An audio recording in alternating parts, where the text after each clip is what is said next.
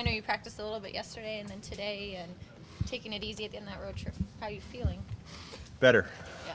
Yeah, better than it was for sure. So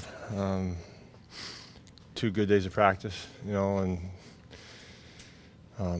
definitely an improvement. So that's good to see.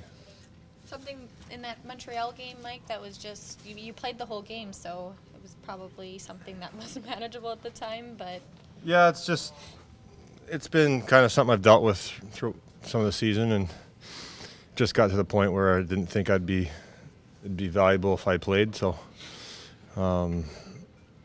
Lindy obviously been playing some good hockey, and I didn't want to push it and make it a lot worse. So I think it was just something that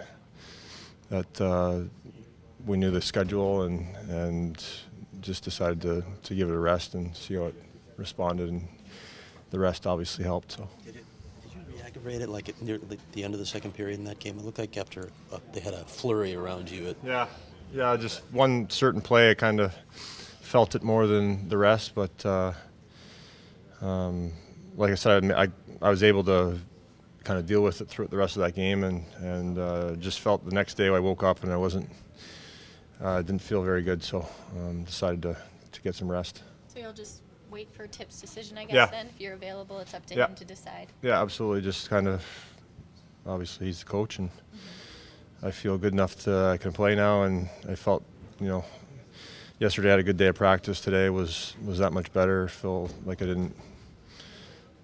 haven't been off that much, that I've lost a step by any means. So I think I felt good about my 2 practices.